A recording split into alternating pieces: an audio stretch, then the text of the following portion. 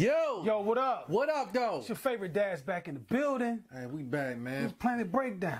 You know what I mean? Welcome back, Hug Life. You already know. You already know.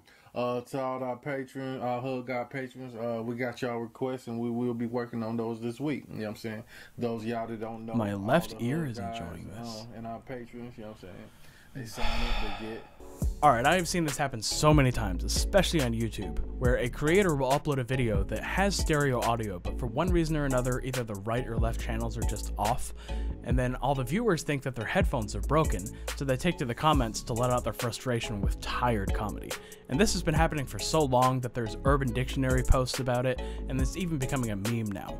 So once and for all, I'm going to show you, whether you're a Windows user or a Mac user, how to fix this problem in about 10 seconds. Alright, so if you're on Windows, all you have to do is go down to the Start button, click on the Settings cog, go up to Ease of Access, hit Audio on the left side, and then turn on Mono Audio. Bam! That's it. Now your right and left channels are now mixed into one. Go back to your YouTube video and it's going to sound perfectly normal. I should mention though, you probably want to turn this back off after you're done watching your video in case you want to watch any stereo content afterward. And if you're on a Mac, it's the same deal. Go to the top to the Apple icon, System Preferences, go to Accessibility.